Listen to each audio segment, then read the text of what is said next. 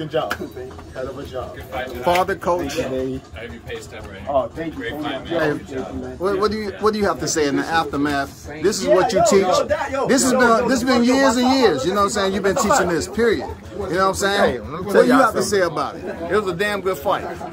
I told him from the get-go, this guy sucks. I didn't even know who the fuck he was. I told him when they told me, I said, this guy, we're going to beat the shit out of this guy. This guy sucks. Xander sucks too. If this is a guy, yo, we don't even have sparring partners. They don't even come to spar. If this is your sparring partner, he sucks. All right? And yo, don't forget, going in, I told him, don't fight, but you know, he young. He want to test that sauce. So yo, what happened? You tasted it? Yo, relax, and gave y'all a spectacular round. Won a championship, baby. I told you, we stepping on crime. Tell that nigga stay at 160. Stay at 160. You a punk. What you sending him for? The crowd went crazy. Did you see the crowd's reaction?